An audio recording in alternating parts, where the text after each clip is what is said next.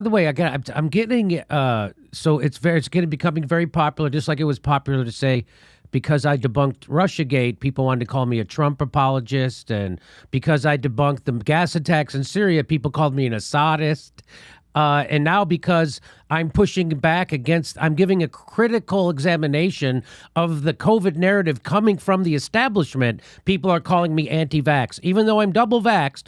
And I say to do exactly what Dr. Robert Malone says to do with the vaccines, which is you vaccinate the vulnerable.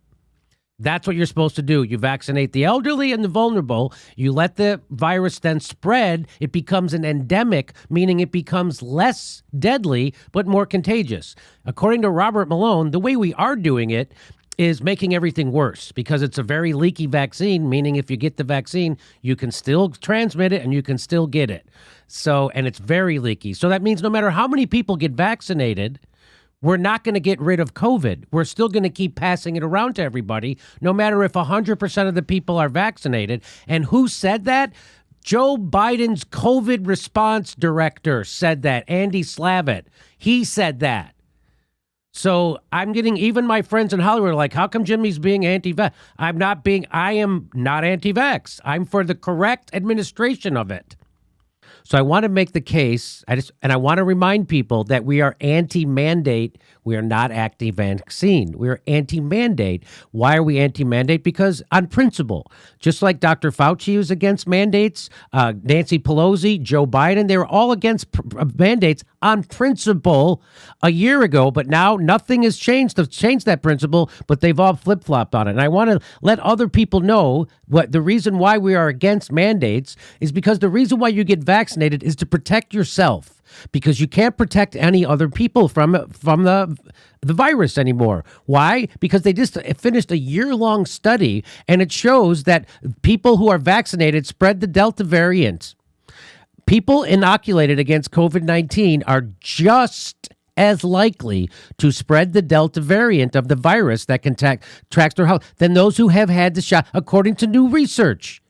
So you're just as likely, if you have been vaccinated, to spread the virus as if you aren't vaccinated. Just as likely. That's what the research, a year-long research said. 621 people in the UK with mild COVID, scientists found that their peak viral load was similar regardless of vaccination status. The results go away. They explain that the variant is so infectious, even in nations with successful vaccine rollouts, and that's why the unvaccinated can't assume that they are protected because others have had the shot. Our findings show that vaccination alone is not enough to prevent people from being infected with the Delta variant. Well, the fact is you can't protect yourself from being infected with it because you're going to be infected with it because it's not going away, and the vaccines don't protect you from getting the virus. The ongoing transmission we are seeing between vaccinated people makes it essential for unvaccinated people to get vaccinated to protect who? Themselves.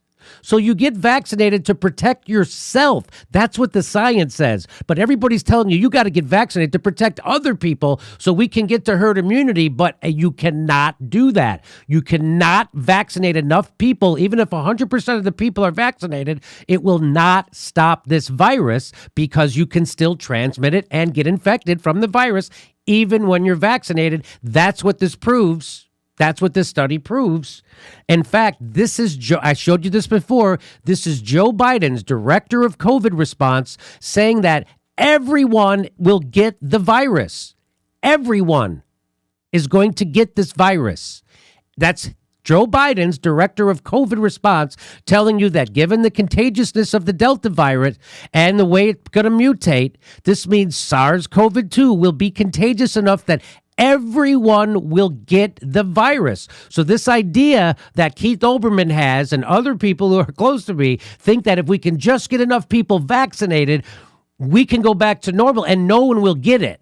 That's not the fact. The countries that are going back to normal are living with the virus. They've decided to live with it. It's going to become endemic, meaning everyone's going to get it.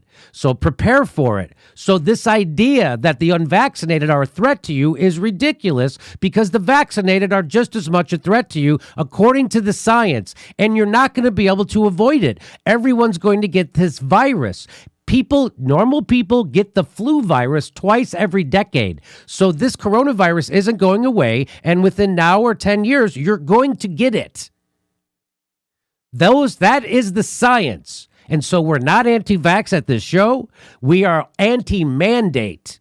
And why? Because the Harvard study shows that the countries and counties with the highest vaccination rates have the highest rates of transmission. So the idea that you can vaccinate your way out of transmitting this virus is an incorrect one. And it's one coming from Big Pharma, and it's not right. And who is against mandates? I just want to let you know why we're against mandates, because we're against it on principle. And guess who else was against it on principle? Dr. Fauci. And do you foresee that the vaccine might be mandated for any populations, perhaps for school-age children? No, I don't think you'll ever see a mandating of vaccine, particularly for the general public. Sometimes in the health sector, like in my hospital here at NIH, you're not going to be allowed to go on the ward unless you get a flu vaccine. But you would never mandate, at least I do not think you would. I'd be pretty surprised if you mandated it for any element of the general public. Now, as a primary care physician myself, who's had many conversations around vaccine safety with patients, I'm curious, what's our contingency plan for people who might refuse the vaccine? Well, I mean, they have every right to refuse vaccine. I don't think you need a contingency plan. If someone refuses the vaccine in the general public, then there's nothing you can do about that. You cannot force someone to take a vaccine. Right. Who else said that? That's a principle. That's not based on anything. If the science changes, I'll change. But no, that's a principle. Here's Nancy Pelosi saying the same thing. We cannot require someone to be vaccinated. That's just not what we can do. It is a matter of privacy to know who is or who isn't. Just something we can't do. Not that, maybe we can do it if we decide. No, we can't do it. It all changed. Here's Joe Biden. They asked, should we have a mandate for the vaccine? They asked him, should we have a mandate? I don't think it should be mandatory. I wouldn't demand to be mandatory, but I would do everything in my power.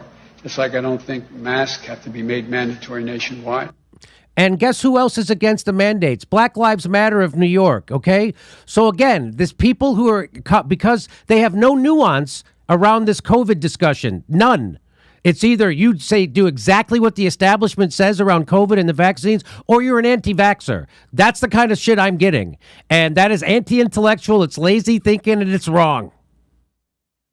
And I've gotten the same exact accusation hurled at me, Jimmy, even though I go out of my way to the point of tedium to just disclose that, I am personally vaccinated. I made that choice on my own accord, not because I think I'm personally that vulnerable, but because, I didn't want a severe flu-like illness. And, I thought there could be some benefits for maybe reducing transmission initially. So, but whatever my reasoning, I am vaccinated. And yet, when I've reported or commented on aspects of COVID policy or COVID-related policy in a variety of different contexts in a critical manner or a skeptical manner, because more and more they're completely arbitrary at this phase in the COVID cycle when we're in now pretty incontrovertibly an endemic, we're dealing with an endemic disease. When you point out some of these arbitrary impositions, whether it's the instatement of kind of capricious surveillance protocols, particularly at elite colleges, which are kind of the breeding ground for the governing ideology that's soon going to be taking over the rest of the country, or service workers being forced to wear masks in proximity to dignitaries or whatever. I mean, whatever the precise subject is that involves COVID, if you take a critical slant toward it, or if you're skeptical of some of the underlying fallacious premises, automatically you get cast as some kind of horribly nefarious anti-vaxxer, and it doesn't matter how many times you clarify that you are personally vaccinated, and as I do, and I advocate that people get vaccinated if they feel like it's in their best health interest. I don't know how that's an anti-vax position, but that's the smear that you get, tarnished with, if you just depart slightly from the narrative that gets churned, 24/7 on CNN and whatever. Right, and the people who say that, even my close friends who say things about COVID are getting their information from fucking CNN. They're not doing any investigation. They're not questioning anything they hear from Fauci or the fucking CNN or the Washington Post, even though they've been caught lying time and time and time again about this. And Fauci has no answers to why people who have natural immunity from having had COVID, why they need to be vaccinated. He doesn't have an answer for that.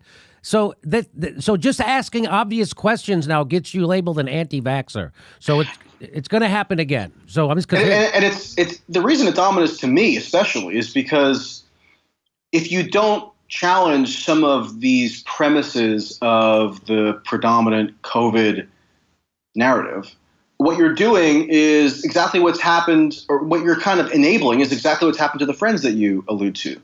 They get habituated into a mindset which treats COVID as a permanent crisis, as a crisis that needs constant emergency measures to curtail, and which then gives license to people in positions of power, whether it's administrative power at a place like an elite college or governmental power or corporate power. It gives people who wield that power license to never relinquish the powers that they were supposed to have been temporarily granted to deal with the onset of an emergency situation. Well, guess what?